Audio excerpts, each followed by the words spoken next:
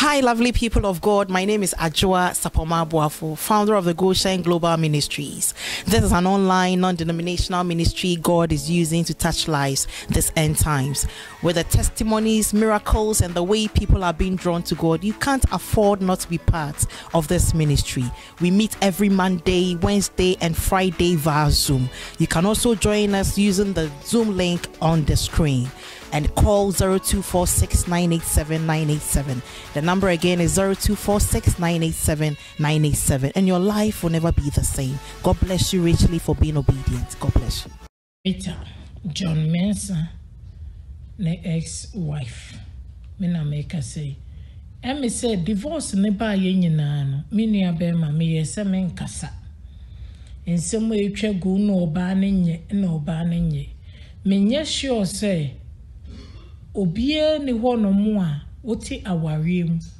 be ma ko omo amane wo ho a ema no kra na frau ebo amane se ye ni wo kunu abo me de ho kra po de enye masemu a wo na wote waware ho na ni nyina ne se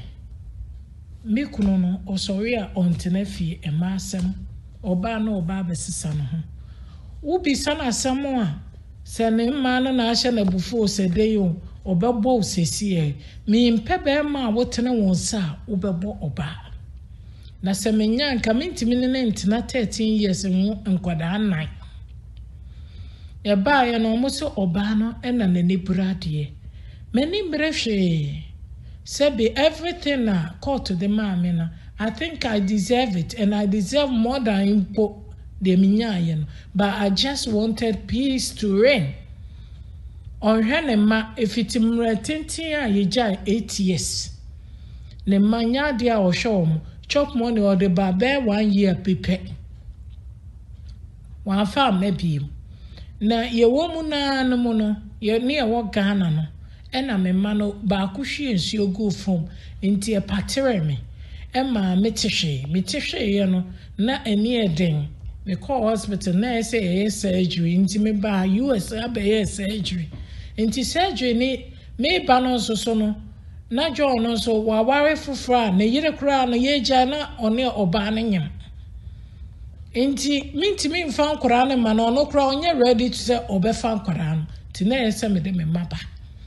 after surgery no na me hwe na me si no ene metna se na ma ye adwuma because Kotaka say, Miss Minya Juma and supporto. Enti, Miss Metna has a may Juma a supporto. Nanumuna nabako, high drink. Enti me yes, and yam the never bagana kakra. Medana bagana no. Yaba ye de neba no whole straight because a neba by law is so who say abofran medana bagana. Or so on Giabofran or Shakran and him catch and so on pen. And ya dear, obeji abofran. Enti me pesa Ghana man nyina ne sebi obia o won chen no nim story no ene me maba out se me kasa because story ne ba out no I decided say me pesa me kasa na ye choka back and forth but ensure tie up onchenia o de wo media kakra me wo kanie na empe bebre so Ghana nsem ba mesre se o mamu ni nyina ene journalist ni mu bi omo endro asem no mu suko ni enhu de fault free ni enyan say oh we oyesta anya ono a okuta innocent face anya ono a if ikura is Legon police station obomema ebi ko wie ho e ma omo ye say oh e family problem ti emfa nko omo etu mefo intimini mema minia bema ejapadia soso a ye ne woman no susu a ye say ye nche no mpo no the court declare say ye media no ofum na esanse ne din na woso no nti no all right some no work court no still oguso osesemu ne ma na bi wo so a or rent be out still and some no work court say meti ho no mkura nan no ne hwe enye hwe na daachi bi no obi ama megina wankasa oba no na ne timodi menu abe matraza ko down eno na court emma ayeton This is what I'm holding on ye chair no de and ehwe me mana up to this time we decided say nya de obefi mmofra no because in the first place no abase oba na ne dinye no ohye sumase no no mumu no rather no edi esum oye de enye because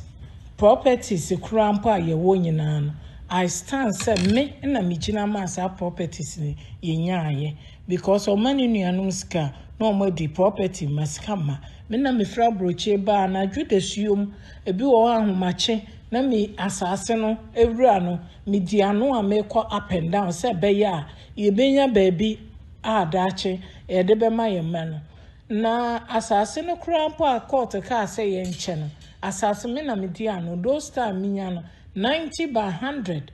as court yes ye nche no ono ama me 60 by 70 na sa na yeti asase court the stores wo boase e de maame me no wo kasai eye January ya wo de obi akwakotenam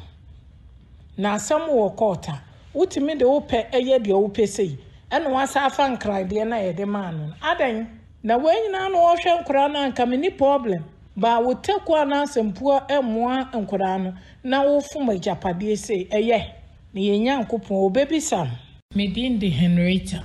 John Mensah ne ex-wife me na make say me say divorce ne ba ye nyina no me nua be ma me yese me nkasa ensem etwa gu no oba ne nye na oba ne nye me nye sure say obie ne ho no mu a woti awarem be ma ko wo omo amane wo ho a ema no kra na fro ebo amane say ye ne wo kunu abo me de ho kra po de enye masemu a wo na wote waware ho na ni nyina ne say me kunu no osori a ontena fie ema asem oba na oba besisa no ho wo bi sana asem a se ne ma na ahye na bufu osede yo obebo osesie me mpebe ma wotena won sa obebo oba na se menya nka mentimi ne ntena 13 years mu nkwada nan ya ba ya no mo so oba no na ne brade many brehwe Sebi everything na call to the mama na I think I deserve it and I deserve more than impo de minyayen but I just wanted peace to reign on hene ma efitimre tintin a yejai 8 years ne manya dia o show chop money or the babe 1 year pepe wa fa maybe na ye wo mu na no mu no ye ne ye wo Ghana no ena me ma no ba akuhwe nsuo go fom nti e patere me e ma metehwe ye no na eni eden me call hospital na say surgery nti me ba US abaye surgery nti surgery ni me ba no so no na jo no so wa ware fufura na yire kura no ye gya na one oba ne nyam nti mintimi mfa nkora ne ma no no kura onye ready to say obefa nkora no ti na yese me de me maba after surgery no ena me share na msi no ene metna se na ma ye adwuma because court ka say me so me nya adwuma en support enti me so metna ha se me ye adwuma a support na no mu na ba ko ha adwen enti me ye se me de ne be ba Ghana kakra me de ne ba Ghana no ye de ne ba no whole straight because ye ne ba by law yeso hu se abofra me de na ba Ghana